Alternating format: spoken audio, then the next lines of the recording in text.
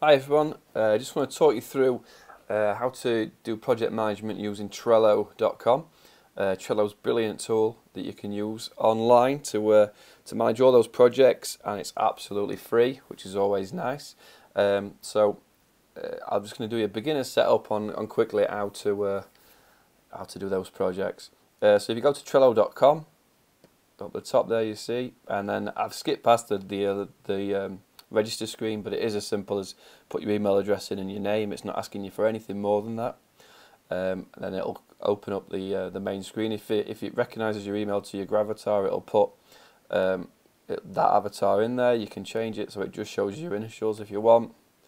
I'll leave it with my picture. First thing you want to do, I believe, is set up an organisation. You might want to use Trello for personal stuff. So if it's a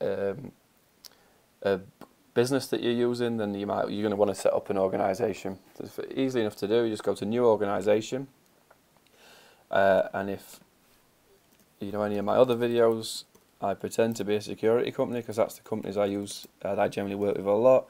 You can put a description if you want to. So I just put Blue Jeans Security, and in it comes. Next thing you do is create a new board. So simply click My Org Boards, New Board, and I'm going to call this Install Status, Install Job Status, whatever you want to call it, and it'll automatically bump you straight into the first of your boards. This is where all your lists are. You know, some of you might use little T boards, little T cards on a wall somewhere. Some people might use a whiteboard somewhere, or just, might even use a program. But this is obviously taking it to a cloud. First one you want to check is that this says organisation visible, org visible, or private to members of this board. I wouldn't leave it public.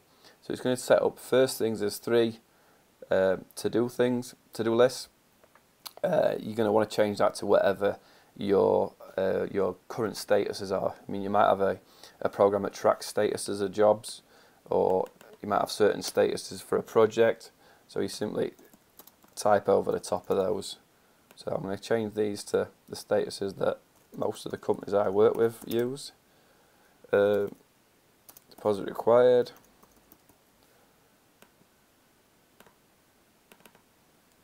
Parts on order. And then simply to add as you go along.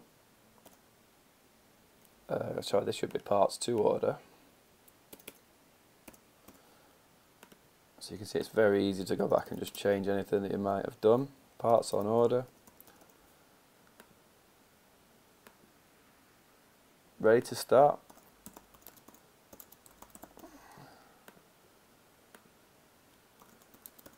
Job booked in. And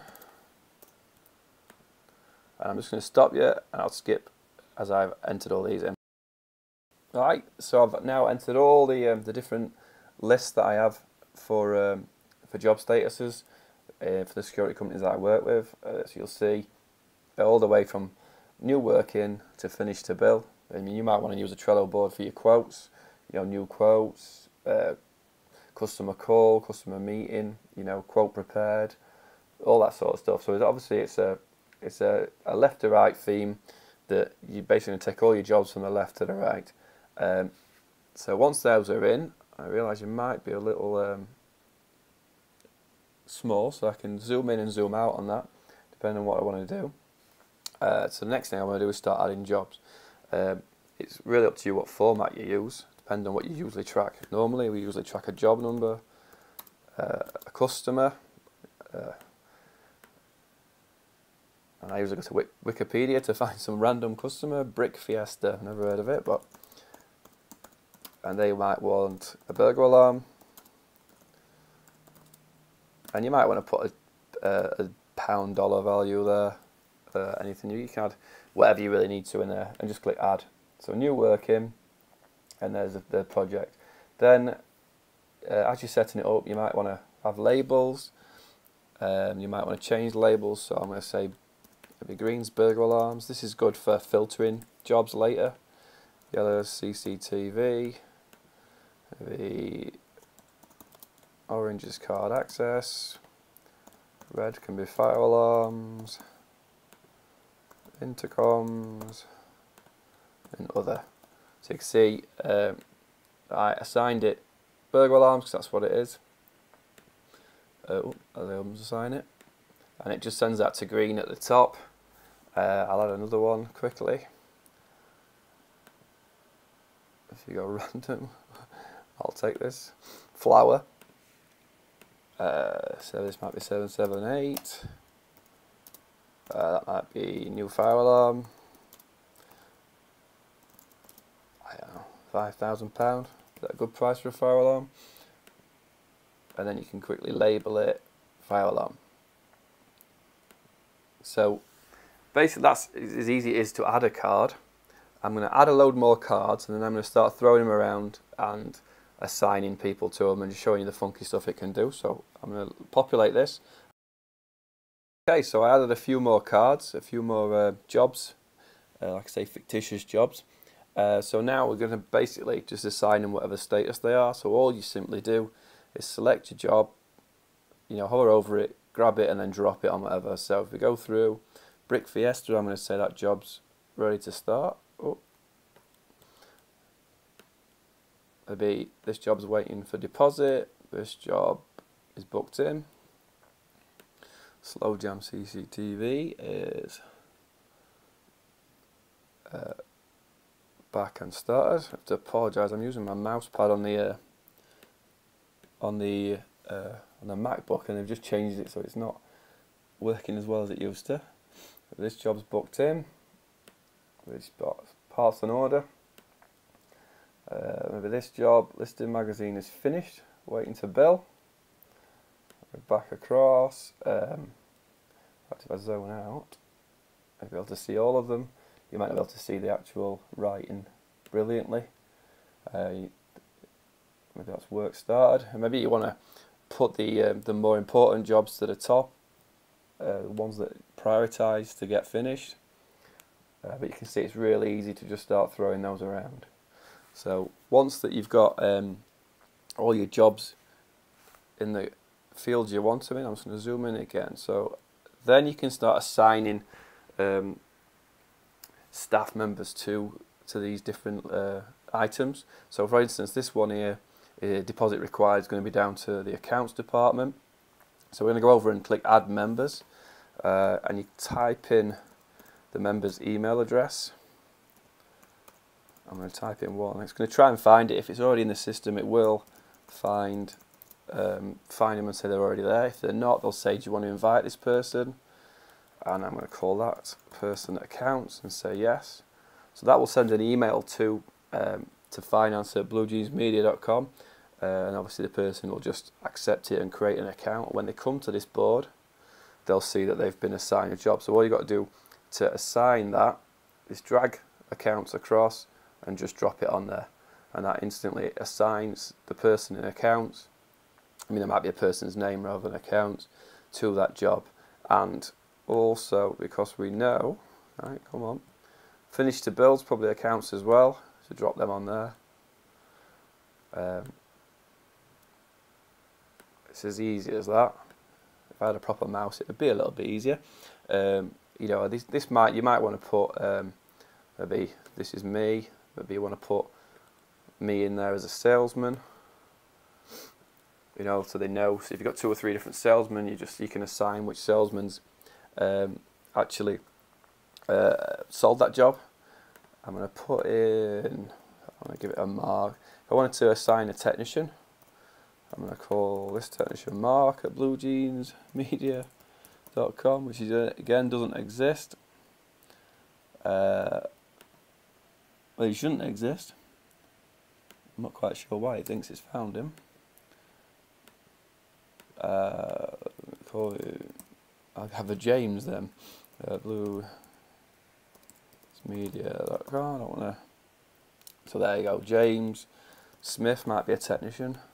So I'm going to assign him. He's going to get an email address. Then you're going to, maybe he's been assigned this job that's work started. He might have been assigned this job work started. Oh, I missed that. Oh, it don't like it, does it? You can also go to assign that way. don't know why it wasn't quite taking. Something funky a little bit happening with Chrome. And so you can just keep dropping him in there. Maybe I'm helping him on that job. And so on. So it's really easy to assign people jobs and assign. So for instance, these might be, I don't know, there's a Simon. This might be the inventory manager. So that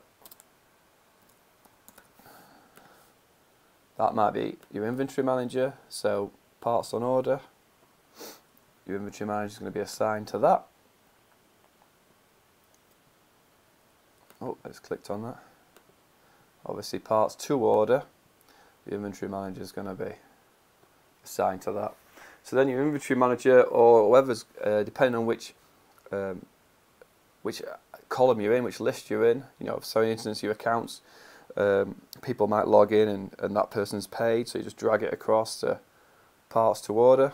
But you might have a list there that says check parts, and then your inventory manager says it's parts are on order or parts need to be ordered. And you can then assign, you can unassign accounts, and you can assign the inventory manager. So then that'll change to who's now in charge of it. And the beauty of that is when people come in to look at what they're expected to do of the day or what's assigned to them, you can filter. So you can see the labels that we filtered to. So I can just show the burglar alarms, or the burglar alarms on the card access, or just the card access jobs. Fire alarms, for clear filters, or I could say if I was the inventory manager, I could say just show me what's got my name on it, or accounts, just that one. So that's a nice easy way that you can assign members of staff to each job and be able to track them. And then once you're all up and running, you can actually click on each of these jobs and start adding comments. You know, what's this? Do fire alarm,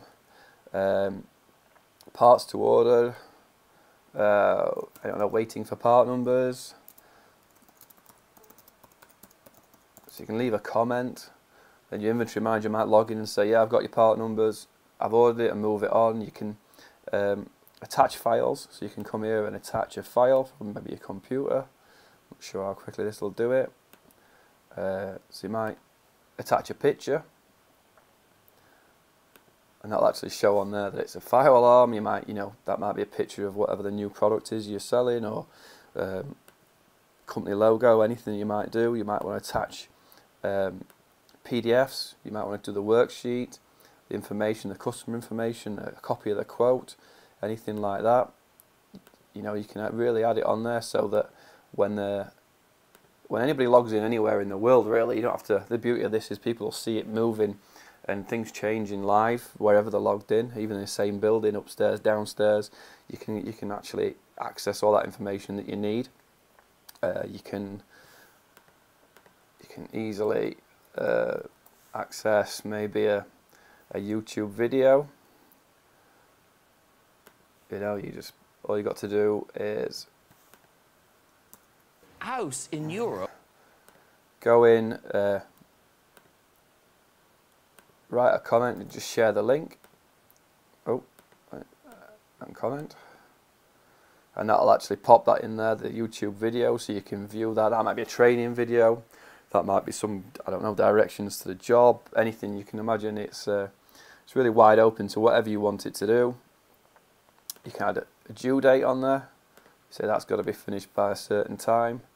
And as you can see, there's just plenty of things you can do to play with it and add anything as you go. So it really is a nice, free online cloud that is private, so people won't see that what you've put on there, as long as you make sure that they can't. But absolutely brilliantly, and it's free, that you can just, literally just drag and drop things around as things move on. Drag it across, finish the bill, and then finally your accounts department's been assigned to that, whether they have or not. They log in, and once they've billed it, they simply archive, and away it goes into your archived list, because it's been built, it's now dropped off, and all you're left with is your open jobs, and that's it really. That's it. You know, it's a fantastic online tool to use for anything. And you can use it for to-do lists, for your own personal to-do lists, and anything else really to do with your business. I think it's great to get rid of a lot of paper, and it's great to share and collaborate with all your other members of staff or consultants or anybody who you work with to share that information. So hopefully you enjoyed that.